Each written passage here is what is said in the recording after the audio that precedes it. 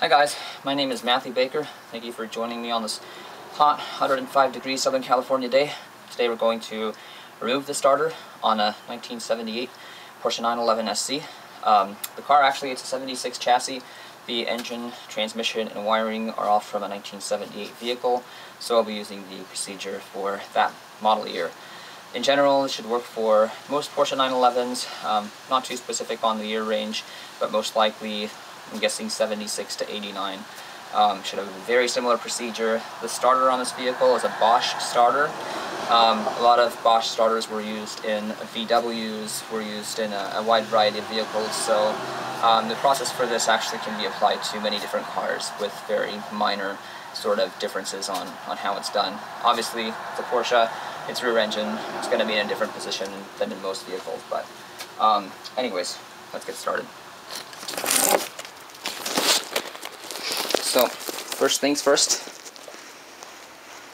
this is the holy Bible of Porsche repairs. It's called the Bentley Manual. And show you the cover. Pick one of these guys up on eBay. New or used. Great resource. Couldn't live without it. Page 270-8 has the procedure for removing and installing the starter.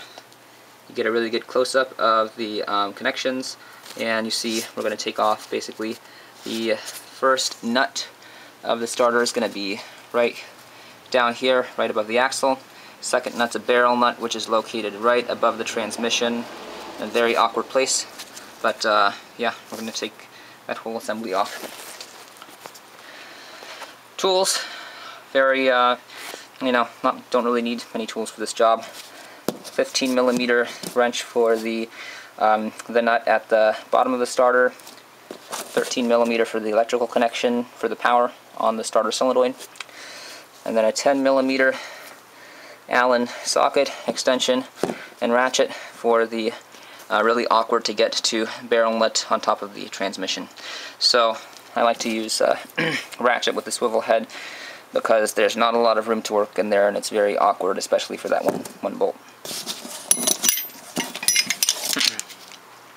So moving over here to the underside of the car.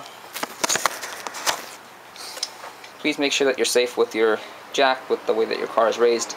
Always use a jack stand. I have some pressure on that jack just in case the stand fails for some reason. We are in California. This is earthquake country, so we got to make sure that this is safe and secure. And even if you're not in earthquake country, the car wiggles a bit when you're taking this thing off, you know that you're safe. So we have it raised up properly. I almost forgot. Very important step, actually the most important step. Make sure that your battery is disconnected. I have my ground strap off, otherwise you'll probably get some sparking under there, and probably need to use the restroom after that happens. Anyways, let's crawl into the car.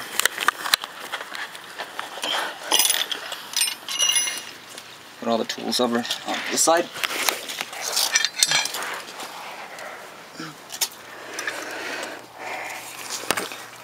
These are the connections to the starter.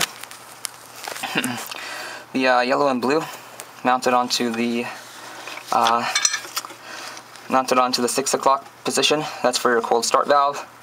That one ideally should get power when you turn the switch to start the car.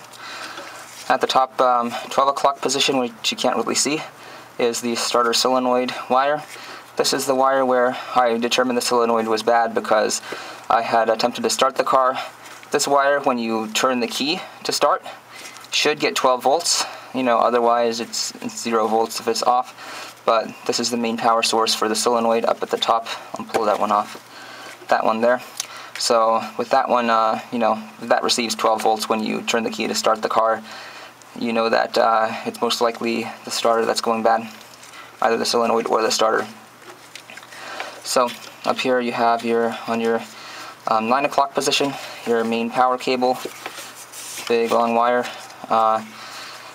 running there, and then you've got I believe, yeah, that's pretty much it. So you're going to get your 13. And for simplicity, I already loosened this a little bit, so get your 13 on top. could probably use a socket for this too, but it's 13, you know, get that nut loose. Once it's loose, and again, make sure that your battery is disconnected. Let's take that nut off. There is a washer on this particular setup. There's a washer that accompanies it, so just make sure to pull that off too. So nut and washer are off. So you have the big battery cable, one running from the battery. And take that one off. Then I believe, and don't quote me on this, but I believe this is from the alternator. They're on the same post, so just make sure, you know, take a picture of this before you start. Again, when I was showing you earlier for the solenoid wire, this is the solenoid power. It goes onto that top 12 o'clock terminal. Just move that out of the way. And then this is for your cold start valve. Just take that off the terminal. Move all these wires out of the way. And now you have nothing connected to the starter. It's a dead soldier. Okay. Next are your mounting bolts. We got one right there. You can see that one's super duper easy to get to. Really nothing complicated, just a 15mm wrench for that, or socket, whatever you have. Next one is the barrel nut, which is way above the starter, up there in that awkward space above the transmission. So let's quickly loosen the first nut.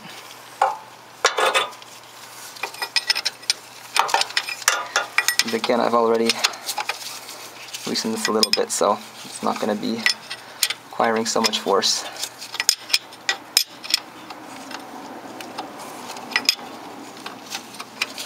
I'm just going to loosen that a little bit so I can get my barrel nut started. And again, this is the tool we'll be using for the barrel nut. 10mm Allen, and my, I guess you can call it a floppy ratchet, you know, adjustable swivel head ratchet. So this is the awkward part of it. This is where you have to pretend to love your transmission, because you're essentially going to be hugging it to get to that nut. So scoot on down to the underside of the car, and what you're going to do is, okay, so this is the, at this point, the driver's side of the transmission. That whole section is the driver's side. You're going to take your ratchet, your extension, and you're going to lift up and over. And you'll need two hands for this, so I'm setting the camera down. But essentially, what you're going to want to do, and I guess you could say I should kind of do a selfie of how I'm doing this, but I'm under here, transmission's right here. I'm literally, with my ratchet in this hand here, I'm going to be going up and above the transmission like this. Just pretend that you really love this transmission and you're hugging it, because that's the only way you're going to get to it. So I'm going to set this down.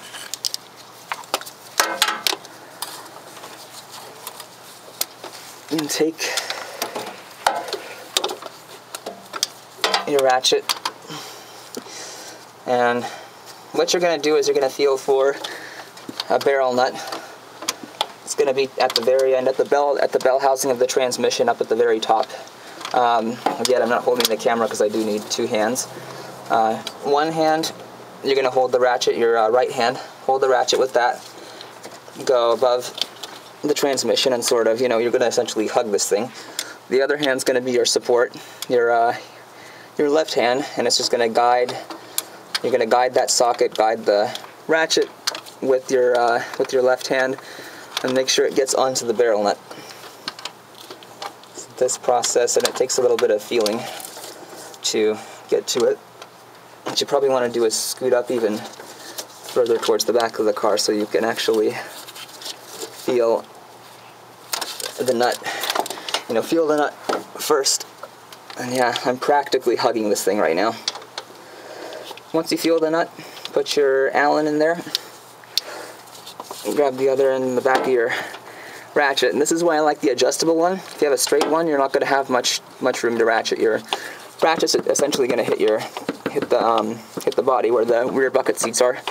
But with the swivel, you can kind of get a better position on it. And just slowly, and I'm going to emphasize slowly because there's really not much room to turn the ratchet in here. I'm just going to get that guy loose.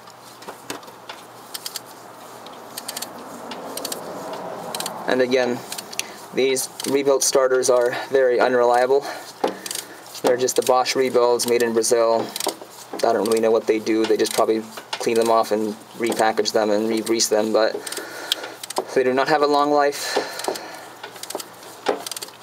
They're very poor quality rebuilds.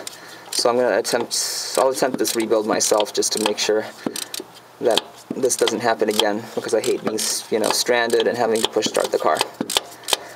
So, as you can tell, that barrel nut is going to be pretty loose by now. My ratchet is sort of saying that it's loose. If you haven't done this before recently, then it's probably going to be on there pretty tight. Just make sure, whatever you do, not to strip the head. Okay. So you're going to reach up, take the ratchet out, once you got it super loose, finger loose. And let me take the camera. Might not be able to see too much, but you can see sort of the awkward position that I'm in. And just once you have your finger on the barrel nut, just go ahead and take it and just remove it off.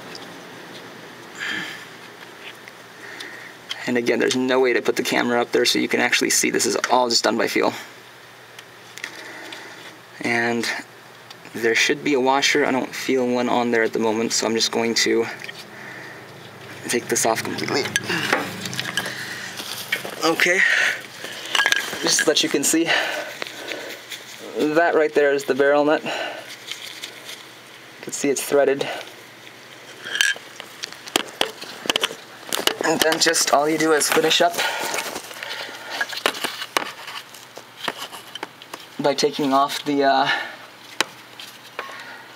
other nut.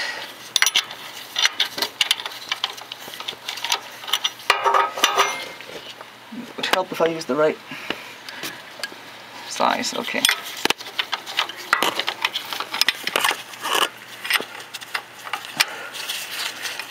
Okay, so I take this one off last just because it's easier.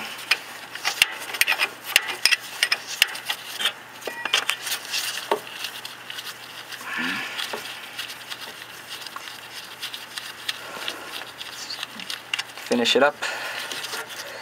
And there's your other nut. And then just grab the starter. Nothing more to it.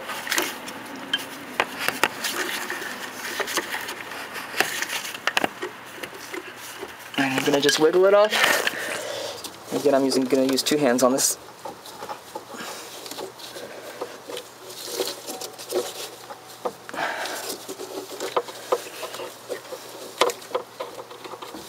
My starter seems a little bit lodged, but all you do is, in this case, I'm gonna stop the video, but you've got both of those off. All you need to do now, it's a little bit stuck, just try to get a screwdriver. Don't pry too hard because all this is aluminum, but just get under,